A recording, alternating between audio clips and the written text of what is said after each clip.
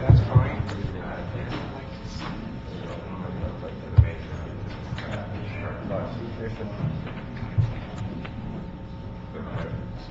Anyway, I want to welcome everybody to this morning's committee meeting. It's July 15th. I'm joined today by Council President Eric Garcetti. It would appear, Mr. City Attorney, that on this day we will not have a quorum, so all of today's actions will be deemed to communicate from the chair. We do have several items that I believe we can move quickly, and Ms. Barclay, I think we can get things started. I'm going to ask you to read item 1. Meg Barclay, CLA. Item 1 is a report from the Community Redevelopment Agency and the Chief Legislative Analyst relative to a loan agreement with Normandy Terrace Partners, LP for the Normandy Terrace Affordable Housing Project.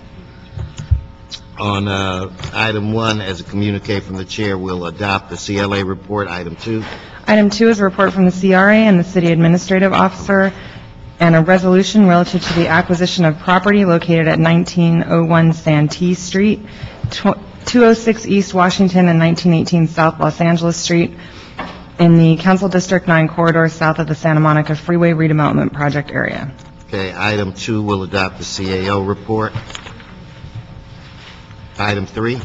Item 3 is a report from the CRA and the CAO relative to amending an existing exclusive negotiation agreement with Mercy Housing California to extend the term of performance and to provide additional pre-development funds to be used in the redevelopment of 2 southern blocks of Washington Boulevard. Okay, item 3 will adopt this CAO report, bringing us to item 4. Item 4 reports from the CRA and the CLA relative to amending the business attraction and retention program for portions of Council District 3. Okay, adopt the CLA report on that item. Item 5, we will continue for 1 week. That brings us to item 6. Item 6 reports from the CRA and the CAO relative to a cooperation agreement with the Department of Recreation and Parks to provide $5 million in CRA funds for construction services and receive $5 million for technical services to coordinate public park improvements. Okay, on item 6, we'll adopt the CAO report. Ms. Barclay, which item will we have Judge Sotomayor? Aren't we scheduled to question her today? I believe that's next week, sir. Item 7. Item 7. Item 7 is a report from the Los Angeles Housing Department relative to releasing requests for qualifications for bond underwriters, financial advisors, trustees, auditors, accountants, and master services, and extending the term of the existing qualified LAHD housing finance team participants until December 31st, 2009. Okay, then we will,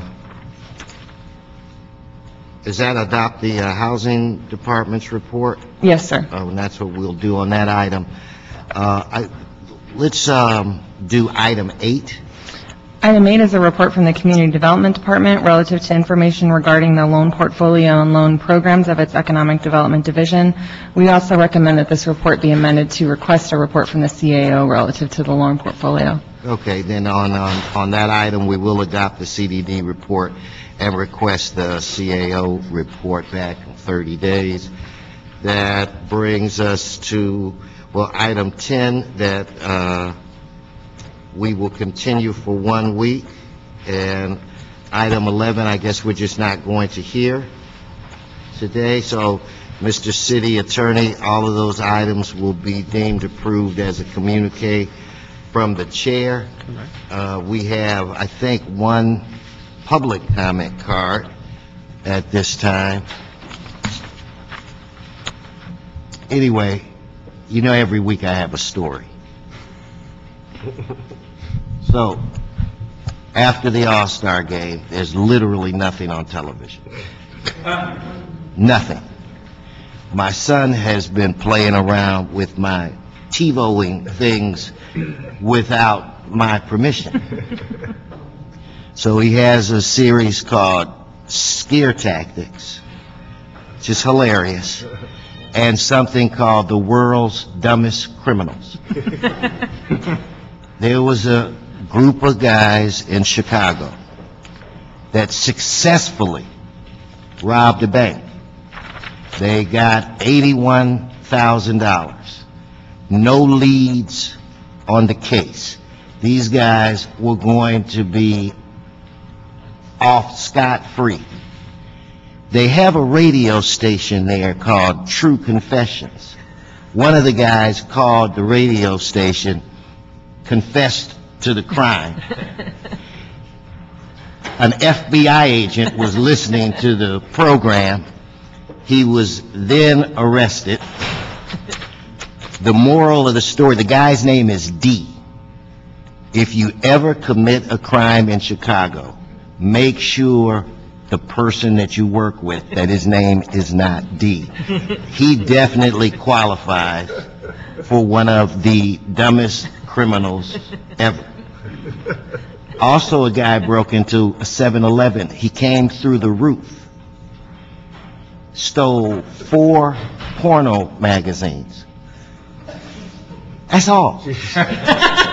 That's all.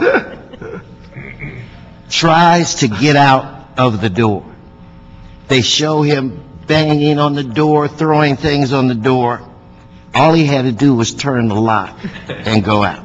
The police catch him as he's trying to go back up through the roof with 4 magazines. So anyway, I just want to say, if there's nothing on television and you want to see stupidity at its best, and you don't want to watch our council, that maybe you should watch World's Dumbest Criminals.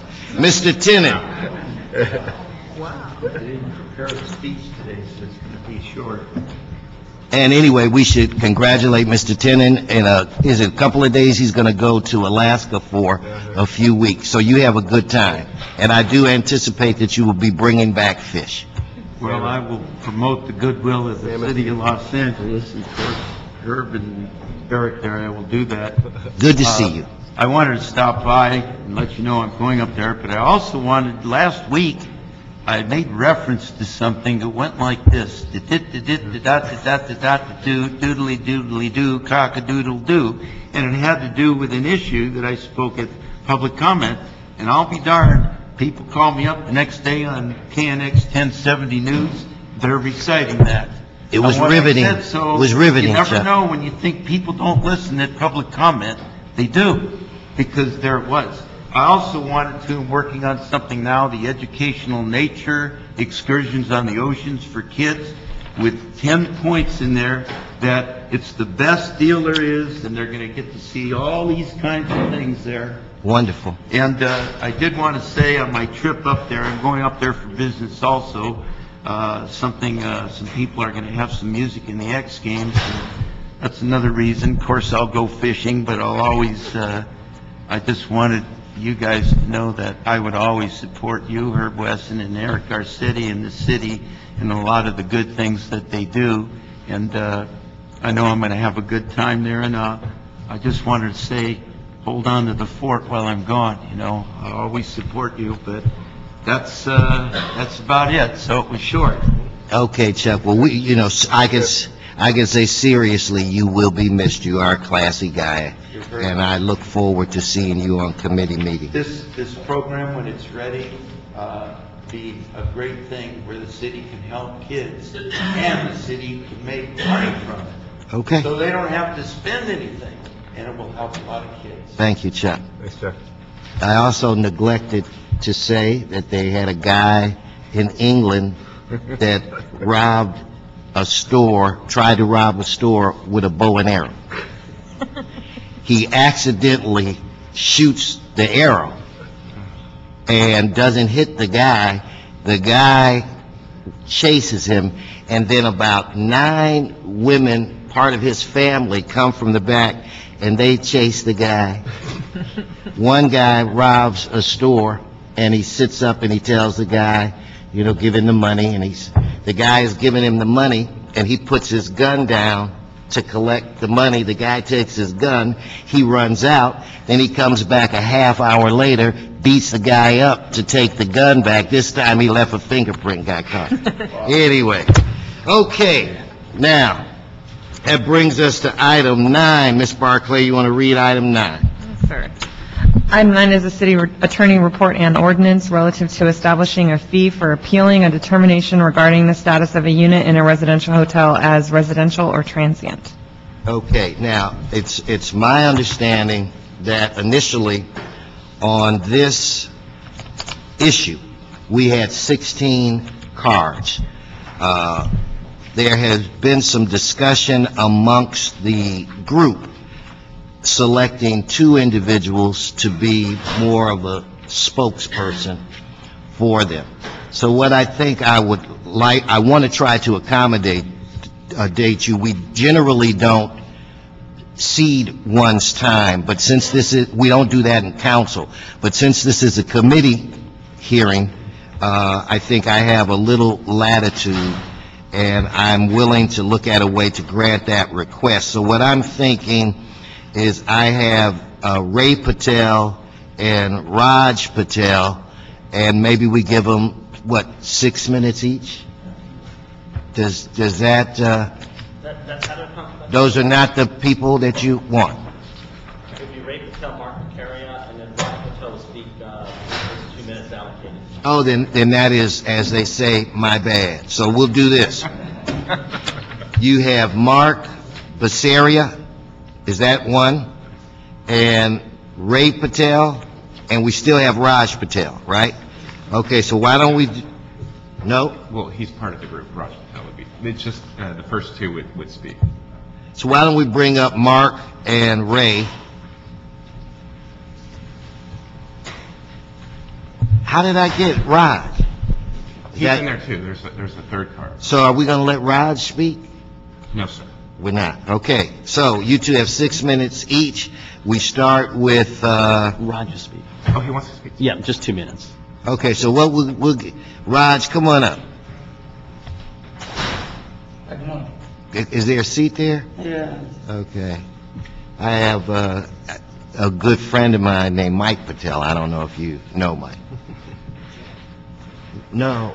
Yeah, I'm Joe Patel, but no, Mike has been a friend of mine since 1992 when I was working for Supervisor Burke, and he used to visit me when I was in Sacramento. But anyway, welcome. Thank you. Mark, you're first. Ray, Rod. I'd like to thank the committee for taking the time to hear my comments. My name is Mark Bacaria. I represent the Royal Palace Westwood Hotel. It's a 36-room limited service hotel in Westwood Village, 2 blocks from UCLA. Our hotel was declared a residential hotel. We were told, we received a letter. It was postmarked 3 weeks after the date of the letter. So we basically were going to have 3 days to respond to the letter. I sent a letter immediately, fax, asking for more time. I subsequently was told that somebody called me and told me I had 7 days, that they were giving me a 7-day extension. They asked me in October of 2008 to provide them with 2 years worth of registration cards from 2005 and 2006. For our 36-room hotel, that equated to 20,000 registration cards and 2,500 housekeeping reports. And they wanted this was absolutely mandatory that I provide this. 3 prior occasions, this has been going on for a long time with them, 3 prior occasions I provided them with occupancy tax returns.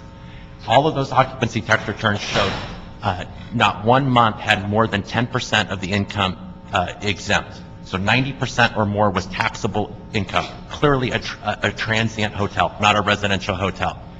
I had a meeting with Mercedes Marquez on January 4th. I expressed that nobody responded to me. She said I would get a response in writing. That response came March 13th. So, and that was with follow-up emails asking what the status of. And the March 13th was, since I didn't file for appeal in February, the deadline in February, I have no appeals process left, and I have been declared a residential. The way this ordinance, the way it's being enforced, is not proper to provide, and registration cards wouldn't have shown anything to them, and it's just not fair what they did to us. With regards, they're asking this committee now to approve a $988 fee. This is very key. They put in there $188 for a 3-hour site visit. They specifically have told everybody, including the appeals that they've already done, that they will not do a site inspection, that they're too busy. So I don't see how this committee can go and approve that $988 fee if they're not going to do the site inspection. And they knowingly signed this measure, knowing that they've told everybody that they will not do a site inspection because they're too busy. Thank you for your time. Chairman Weston, if I can have Raj Patel speak, and I'll Oh, you want to be the closer? yes, I'll be the closer. Just take less than a minute. No, just take your First, time. First, thanks for letting us speak today. That's very powerful. I have a small business. I'm a small business owner and operator like these fellows here. I have only one small business in the city of Los Angeles. Have been doing business from several years. Never felt like this before. I have small business friends in Orange County, San Bernardino County, and when I told them about this residential hotel ordinance, their view was this is an outrageous. And surprisingly, one of them said that never knew or expected of these kind of things will happen in the United States of America. And in Los Angeles City, which is known for a business-friendly city. I've been always proud to do business in the city of LA since last year, 2008, when the city of housing department has been very unfriendly, unresponsive, and uninformative, and made us feel very negative about investing in LA. Be fine, thank you. Thank you, Ron. Thank you. Great. Councilmember Chairman Wesson and Councilmember Garcetti, good morning. I'm Ray Patel. I'm president of the Northeast Los Angeles Hotel Owners Association. But some of our members of our association are here also. The ordinance 180175, which sets certain standards for addressing hotels in Los Angeles that are actually residential hotels. That ordinance has been used by the LHD staff to actually apply to tourist hotels also. And mainly they've been targeting the smaller ma-and-pa hotels throughout Los Angeles that still cater to tourism. And the criteria set up in the ordinance give them full authority to make a determination without any evidence ahead of time to say, you're a residential hotel, now go ahead and pay the sequence of fees to appeal our decision.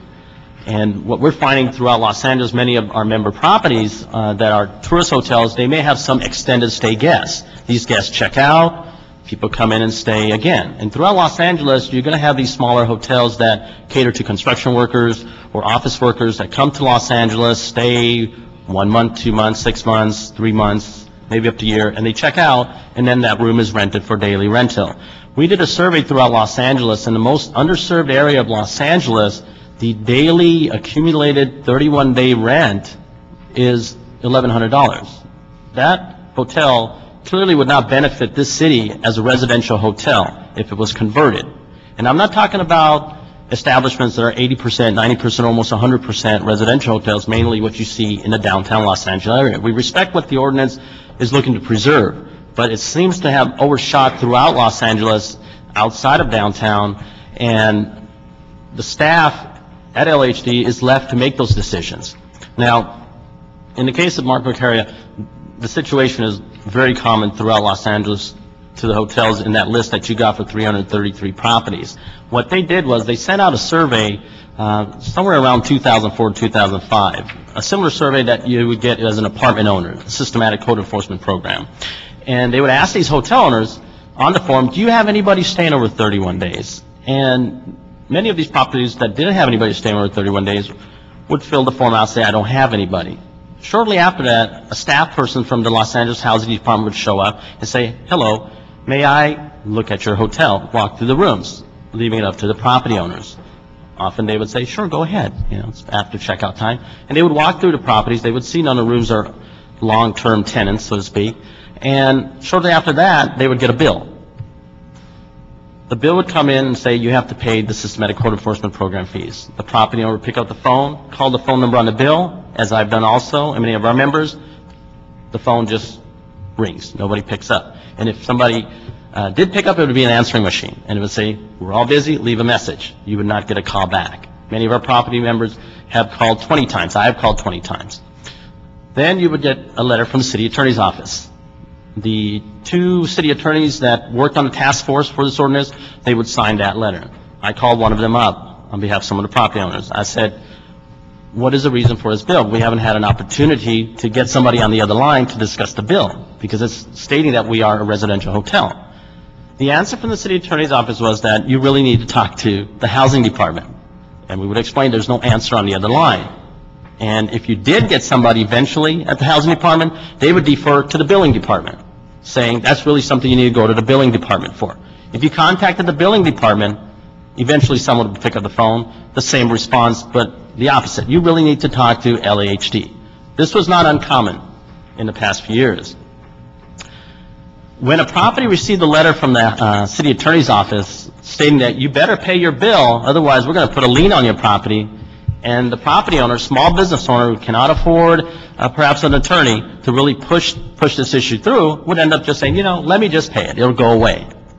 Several years later, Ordinance 180175 was amended to state that 333 properties in Los Angeles were sent a survey and 87% did not ask for exemption.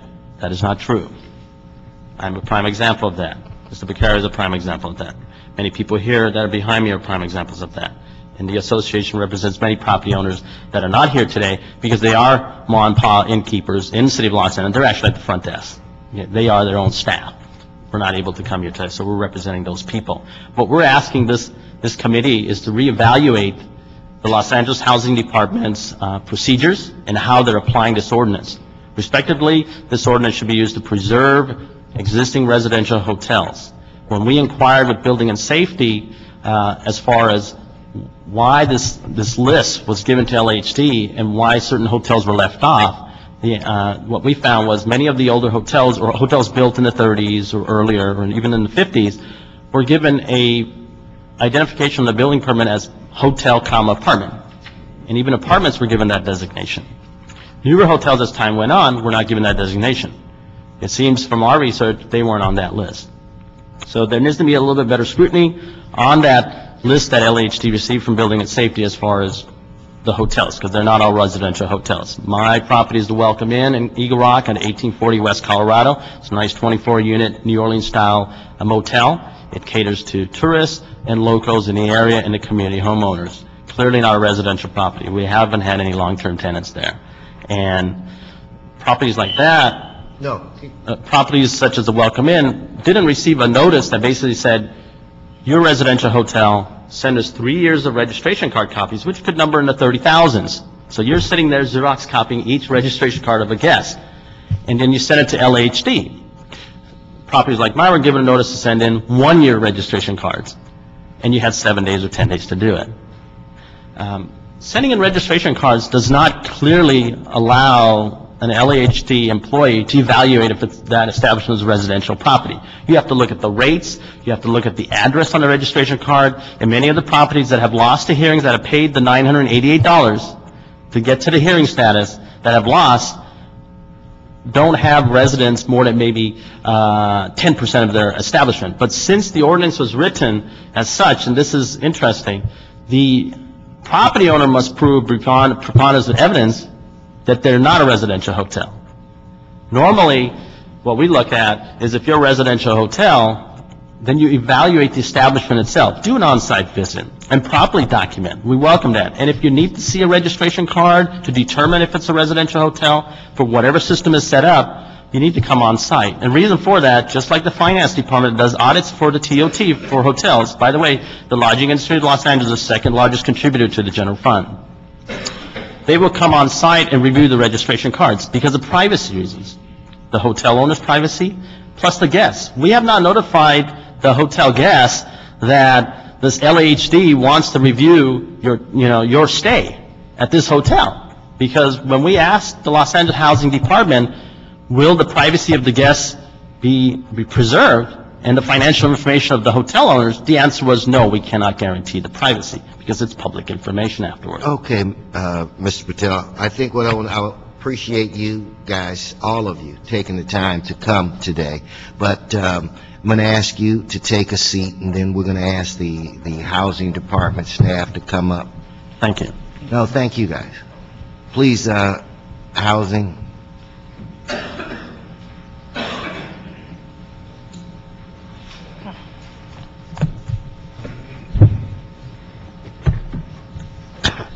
Now I'm going to ask you to kind of walk me through this process.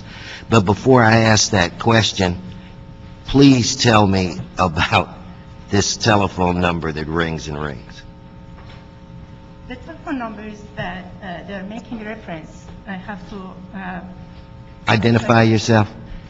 I'm Roya Babazadeh, Los Angeles Housing Department.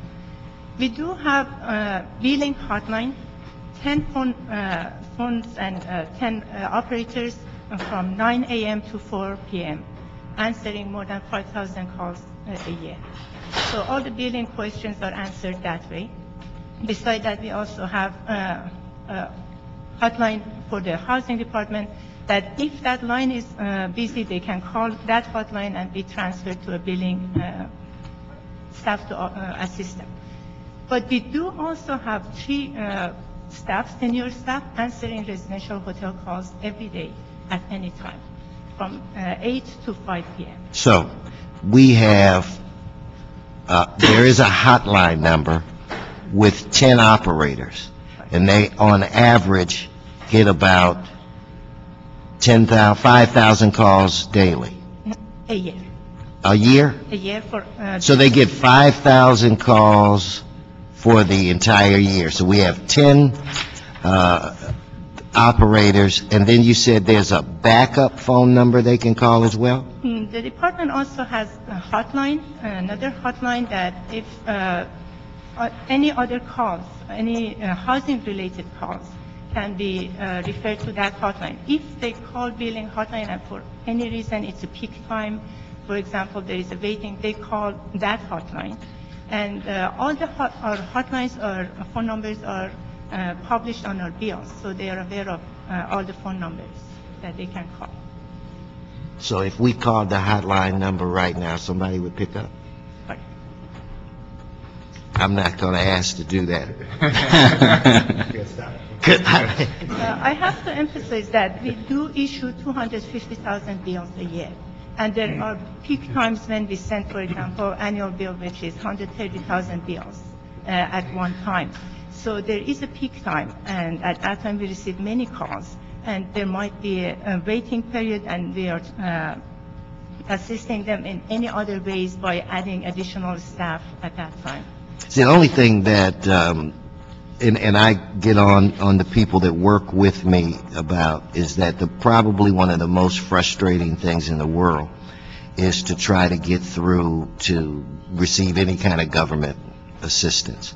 So one of my pet peeves, other than people who drive slow in front of me when I'm in a hurry, are not returning phone calls or phones that ring and ring and ring. So that's something that drives me crazy. So I'm sensitive to what some of the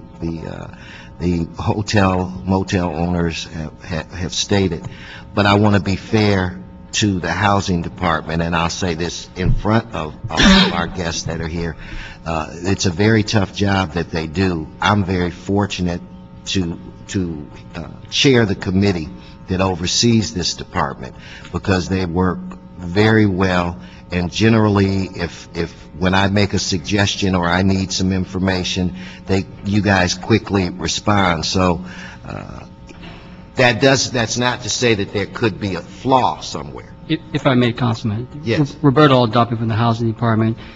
Prior to me coming to the city of Los Angeles, while I was in private practice, I too experienced the callback or the answering type of problem that you experience. I made it a special effort as Assistant General Manager for the bureau that the residential hotel unit resides in to ensure customer service is our number one priority. Starting from overhauling the hotline and with the economic studies and giving them all the equipment they need to make their job easier. But we stand by our record in terms of customer service, in terms of how we answer and how efficiently we answer our phone calls. Okay. Now I'm going to ask you to quickly run me through how we make these determinations and what have you. As I ponder what I should suggest that we do, but how does this, explain to me quickly, how does this work, and explain to me their gripe. Okay, I'm going to refer that to Ms. Babazadi. She is actually the director, and she supervises this residential hotel unit, which after the ordinance was enacted, as you well know, this ordinance had experienced many public hearings, and we went to many amendments in regards to its final enactment. As a result, we had to develop a specialized unit that was dealing specifically with the status and determination of these residential units, hotels that were on this list. And as a result of that, I specifically put the director involved in it because we thought it was an important issue for the city of Los Angeles to make sure that these status determinations were correct and accurate. And so I'm going to ask Ms. Babazade, who directs it, to quickly give you a flow chart idea of what happens. Well, welcome again, because I don't think I've seen you before. So this is I your... was here when you asked me about if Lakers is going to win. I think I saved the face predicting correctly. Okay, now I remember. See, it's the important things in life. I've noticed that one of the complaints was that they don't get the chance to provide documentation before being hit by application fees. For many of these properties that we did not have concrete documentation, we did send them a letter requesting to provide us with documentation that identified the status of the rooms on these hotels so we can make our determination. In that letter, they get 20 days to provide the documentation to us, and we offer them that they can have 15 days extension if the documentation volume is extended. And this is to give you the documentation that would, exempt them from this? To make a determination if they are a residential hotel or Okay. not. For that, this is prior to our determination. So we do have that option before getting our determination, before getting application fees, to provide us with that documentation. And most of these hotels, they did provide documentation. We reviewed them. And if based on that initial review, they submitted enough documentation, which we asked for a variety of different things to be able to get the whole picture. We asked for rent registration cards, so we will see who was there for how long, what was the rate, and what was the address, so we can identify some information through registration card. We asked for logs to see the total revenue and also make comparison with the information on the registration card. We also asked for transient occupancy tax report, that they report their revenue to Office of Finance. In that report, they identified how much money they make and how much of it is from residential use for the tenants that are staying there for more than 30 days. So the whole picture, we can look at all these three at minimum documentation and look at it and see if majority of people who occupied that motel or hotel in October 11, 2005, if that was their primary residence or not. If by providing that documentation, they can substantiate their claim that this property is run as a transient motel, we don't send the initial determination. We just send a letter that we identify you are not a residential hotel. So they're not going to be subject to any application. Some of these property owners presenting today, they did not submit documentation. And we went through extensive review. 3 of them had concerns about the confidentiality of documentation. And we took that very seriously. We did have meetings internally, and with cooperation with city attorney, we developed a procedure that we can give them option. Instead of providing those documentation to us, they can prepare worksheets and code the information that is private. For example, name of the tenants. And if there is a driver license, they can assign a code to the person living there. And by that way, everything else that is private information is going to be masked. And then they could provide that worksheet to us for our review. For financial documentation also, instead of asking for TOTR, we said you can provide us with percentage of the revenue you make based on residential. So this system that was developed with city attorney, we offered to these 3 and any other people that may have concerns of confidentiality. They didn't take advantage of that. They still did not submit documentation to us. The concern about going there in their place of work to do the review is, this is a type of work that is extensive. As I mentioned, there are many, many documentation. sometimes boxes. And for that, it takes absolute 90 days for my analyst to go through every one of these cards, analyze the information on the card. So having my analyst going there for 90 days is interruption for their work and interruption for our work, and because they need supervision and question and answers all the time. It was not doable, that's why we asked them to submit the documentation, and we accommodated their concern about confidentiality. They also had another concern about communication and language barrier, that we provided with the option of translators. We do have translation system in place that if they need it, they can use that. We believe that we addressed all the issues that they brought up with us. So at the beginning, when they submit that documentation, we review it, we make a determination. If it's not a residential hotel, they are out of our list. And if, based on that original review, we identify that this is a residential hotel, we send a determination letter. Again, they get the chance to appeal that determination. That's the second chance. And on that point, of course, there is application fee because we go through another process. And it's very extensive. When they appeal, we send them documentation we used within 15 days. What we use... So we charge them the second time?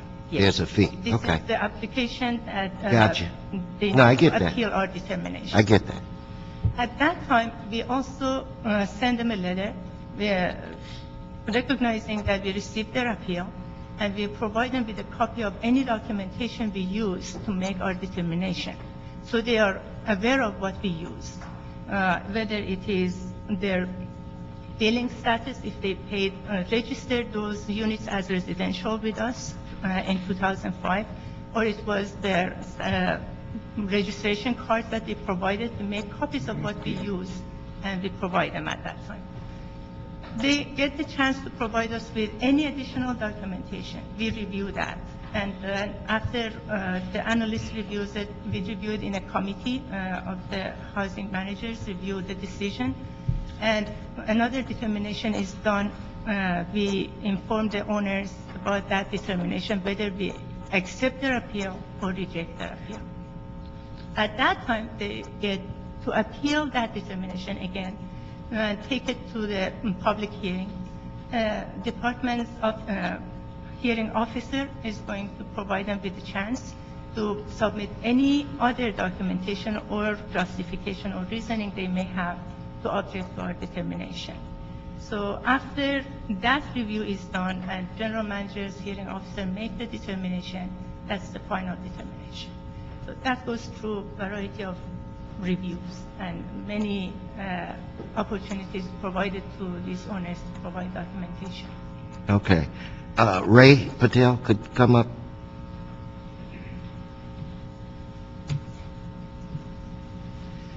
Ray, I see that you are the president of the Northeast Los Angeles Hotels Owners Association. Yes, Chairman Wilson. And how many hotels are a member of the We association? represent 400 hotels. We've separated the city by council districts, and we have board members that represent that area in the prospective council district and interact with those hotels. And So out of that 400 or whatever it was, how many are they actually in the city of Los Angeles? they're all in the city of Los Angeles. There's 700 hotels in Los Angeles. We represent 400 of those. Of that, what's the number that fall under this category? The LAHD in the ordinance claims 333 hotels. We probably are addressing the concerns about 100 of those hotels. So of your following, about 100 would have concerns or had difficulty in working this out with the housing department? Yes, and in respect to what Ms. Guerrero said, yes, they are properly staffed now. Those phone lines are properly staffed now, but they weren't in '05 and '06 and '07. Well, you make adjustments. I mean, when you find out that you have difficulties, you shift staff, you make adjustments. So I'm glad to hear that you've made the necessary adjustments. Now, is there anything that we can do, and I don't have a clue as to what it would be, to have a meeting with Mr. Patel? He does represent 100. I mean, can we, I don't know, I'm asking you, it's your job. If I may respond to that. Any concerns of constituents in regards to this residential hotel ordinance concerns the department as well, and we take those concerns seriously. We have spoken with Mr. Patel, who is the representative of this organization. Ms. Babazadeh has spoken with him personally. I have spoken with him in a conference call with him. I brought it to the general manager's attention that there is issues that they're raising that we should at least listen to. She met with them. They also met with the chief of staff for Councilwoman Perry's office, and I also believe they also met with the deputy mayor to address their concerns. And at the time that they raised the concerns to us, there were two. One was confidentiality, and which we believe we addressed, and of documents. And then two, the second one was the issue of language barrier, which we consider to be a serious one, and we addressed that as well. The issues that they raise are within the context of the ordinance. The flow chart, if you will, that Ms. Babazadeh just explained to you, it's all laid out in the ordinance. We have gone through that process of vetting the ordinance and its procedure. I believe today is a different agenda item. We were not sure what was going to be discussed today in terms of this issue, but the agenda item was to discuss the fee for the unit determination. But we felt important enough that since they raised these issues to listen to them once again, but they're the same issues that I believe have been addressed previously. Okay. You know, this is one of those you're darned if you do, darned if you don't type of a thing, and I don't know, Mr. Patel, if we'll be able to accommodate you. It would appear to me that the department has tried to make adjustments to be as fair as they can where it relates to this issue.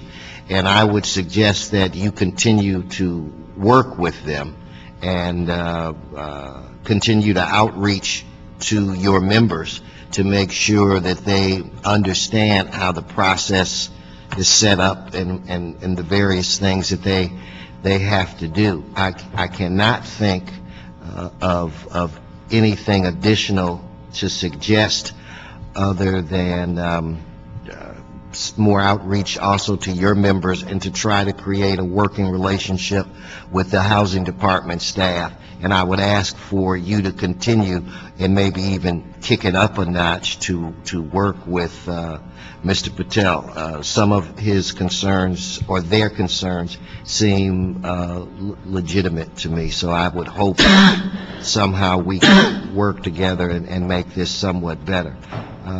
Chairman Weston, if I may add, I just want to explain what happens when you become a residential hotel when you're not a residential hotel. We'll use a 24-unit motel in the city of Los Angeles example. Hold your point. Let's say, you made me think of something. Let's say you determine that Mr. Patel's hotel is a residential hotel. And how long does it keep that designation, and what can he do to get, off of the list? Or once you give them that designation, are they that forever? The designation keeps that hotel as a residential hotel. And then just, I believe there is one misunderstanding that I hear, is that they think they cannot do anything and their operation is impacted by that. The only thing that this ordinance does is that regulates if they want to change the status, if they want to demolish or convert these residential units. So within their properties, they still can have transient units. No, I get that, but I'm curious about this designation thing. So again, like I own a hotel, you say it's residential, and I say that, it's really not. I mean, what do I do? I mean, you've already given me that status. What do I have to do to prove that I should be in another category? Conversion. There is a process on the ordinance described that if they want to convert the property, the use of the property, they got to come to the housing department and go through that conversion process. to do that. And in the event that they do that, they're not given that status is taken away from them, residential. After conversion. Okay. I'm sorry for interrupting you. I just- Chairman Weston, I believe it's 55 years you have that status as a residential hotel. It's in the ordinance, and the conversion she's referring to is you have to either build an equivalent establishment down the road in the vicinity or put into the Housing Trust Fund 80% of the value of each unit that they designate as residential, plus pay 100% of the land value. These are smaller hotels. These are our dreams in Los Angeles as we've come. Most of them are immigrant-owned by the South Asian or Chinese community, Taiwanese community.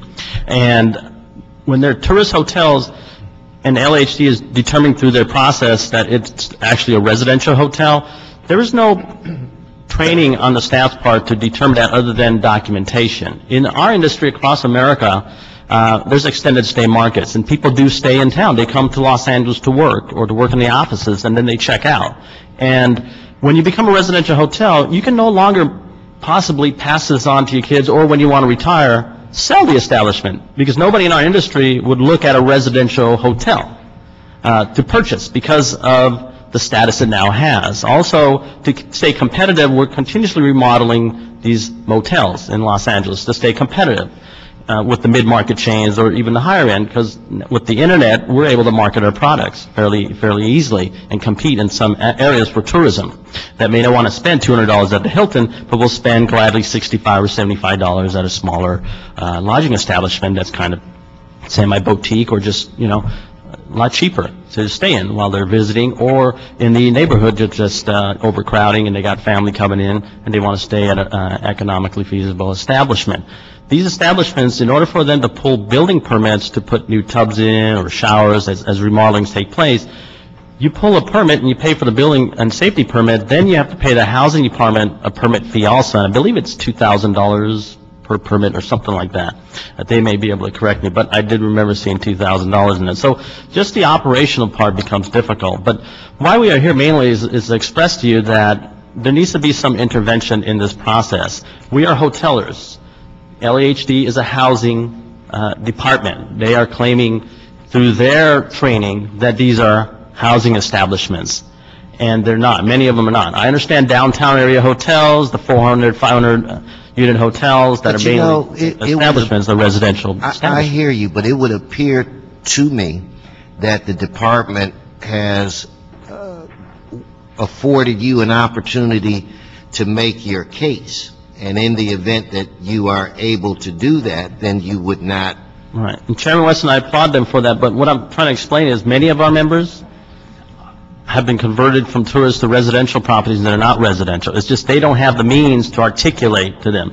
The tools that they're providing, if we don't want to send in registration cards, is just a spreadsheet where you data entry 30,000, 50,000, 60,000 registration card informations. Now, what business in Los Angeles is burdened with that? That seems a bit much. Yes, sir. I mean, and then I just want to... No, what I'm saying is I don't...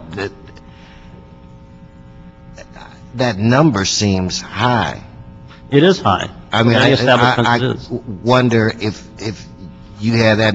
I mean, there's certain things, I guess, that you're just going to have to do in order to change your status or be recognized as a non-residential hotel. I mean, there are just certain things that I guess you're going to have to do. I don't think this committee would be empowered to change anything. It would appear that there's a fair process in place, albeit a difficult one. It would appear to be very fair.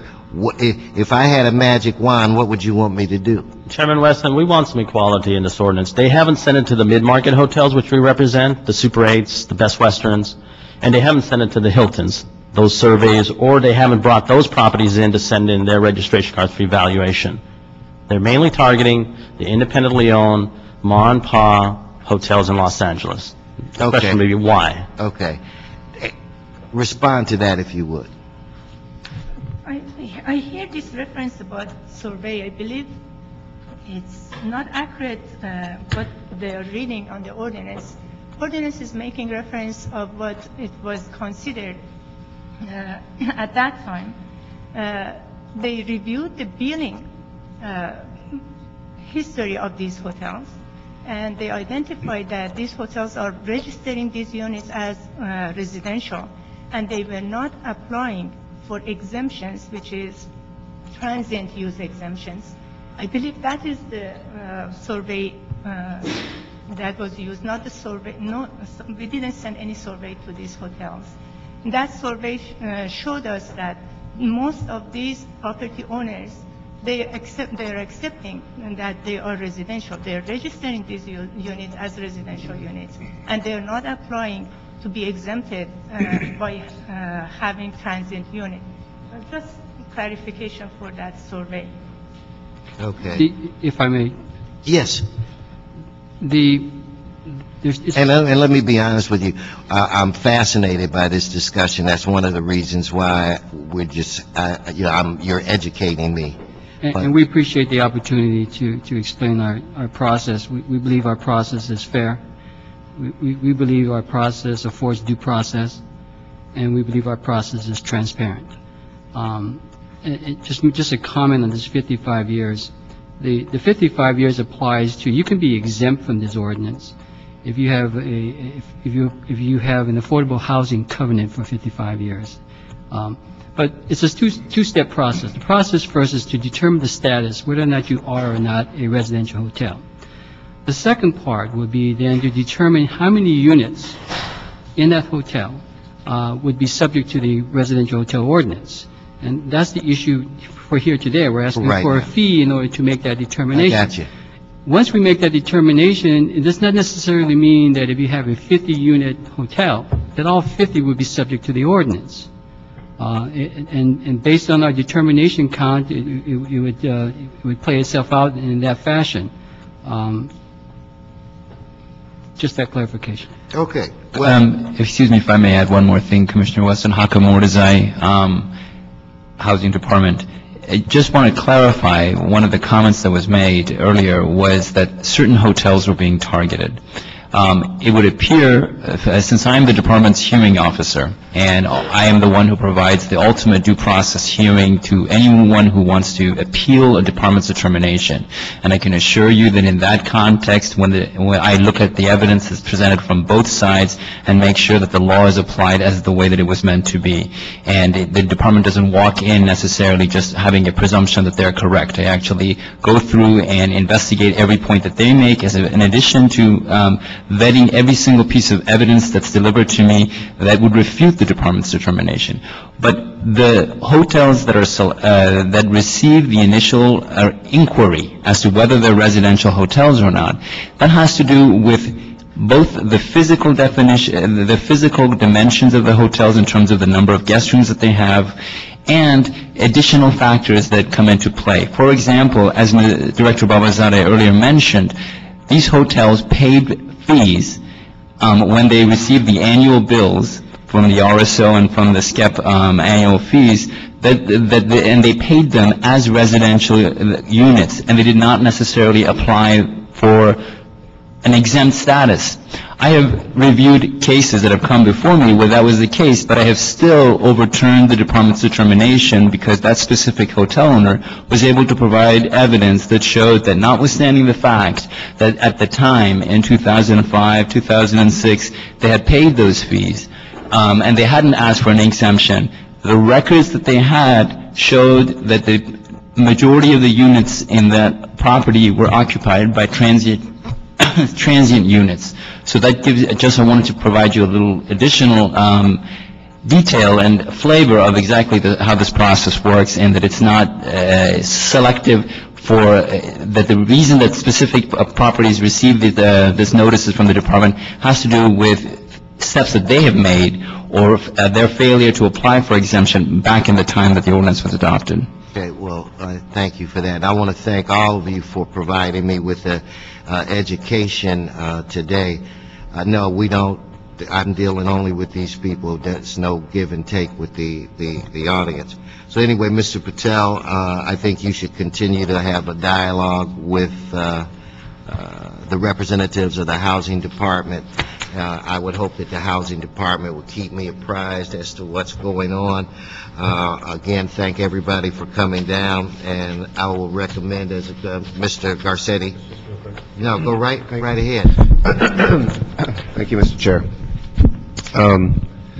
I think part of the issue here is that we're attempting to define something that hasn't been defined in the past. Is that right? And maybe the city attorney, if I could ask you to come forward. Mr. Patel, if you don't mind just switching out, thank you.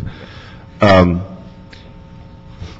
mean, essentially, this was designed to protect hotels that were being converted, that were a very important part of our very low-income housing stock.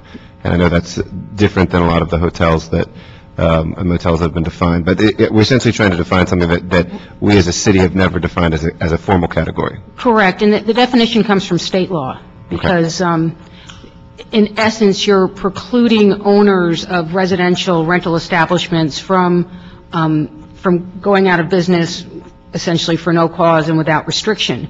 Ordinarily, that would violate the Ellis Act. But the Ellis Act provides for an exception from the Ellis Act of residential hotels in cities with a population of 1 million or more or city and county. So if you're a residential hotel in San Francisco, L.A., or San Diego, we can lawfully regulate the use and put conditions upon their going out of business.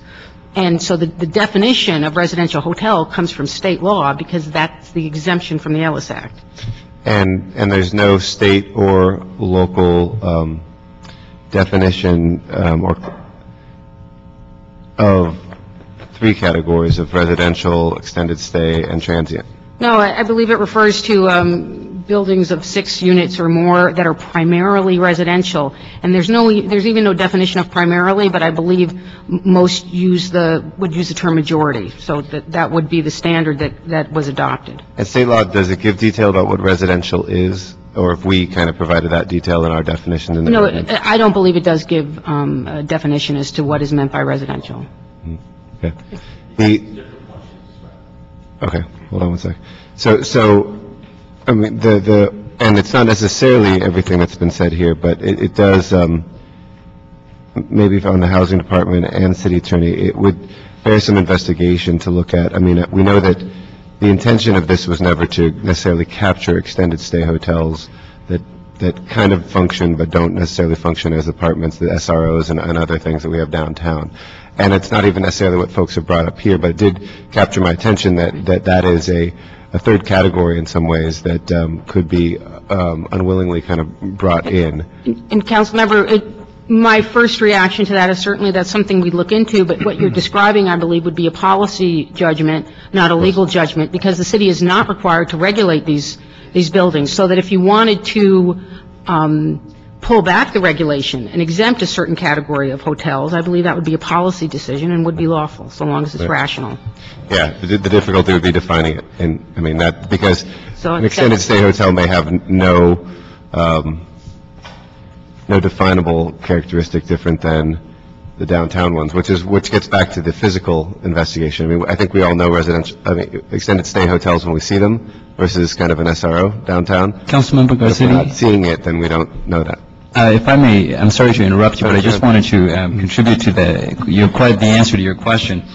The state definition, which is incorporated into the residential hotel ordinance, specifically says that if it's the primary residence of those guests, so in what we typically conceive of as an extended stay hotel, if I'm staying in an extended stay hotel for over 30 days, I have another place where I live, which is my primary residence. And so evidence that the guests who are staying there have another place, which is their primary residence, is evidence that is looked at and considered in making the determination, and certainly is evidence that I have considered in making my determination. It's an argument that has prevailed in a specific case because evidence was provided to me that those guests, while they stayed there for over 30 days, they had other places which they lived at, and this was just for work purposes. So it's not the case that it's not necessarily addressed within the context of the ordinance itself, because it's not just that it's primary residential, right, meaning that it's 30 days or more, but it's also that it's the primary residence of those guests, or the opposite. If it's a transient, primarily transient, and it's not the primary residence of those transient guests either. So the housing department has been making that distinction? Absolutely. And it is your policy to make that distinction, that if there's evidence that can be provided that shows that these tenants have primary residences elsewhere, that this will not be defined as captured under the... If the argument is made and the evidence is provided to me, I will definitely make that, take that into consideration in making the final determination. Before the appeal, is that also being, is that also a lens that you are refracting things through as well? Correct. They brought to our attention that there are special businesses, conferences that people come and stay for a longer period of time. They provide that documentation we take into consideration for identifying if it's primary residence. Okay, thank you. Okay, Mr. Garcetti. No, this is what I'm going to do, because this could go on forever, and I'm not going to let it go on forever.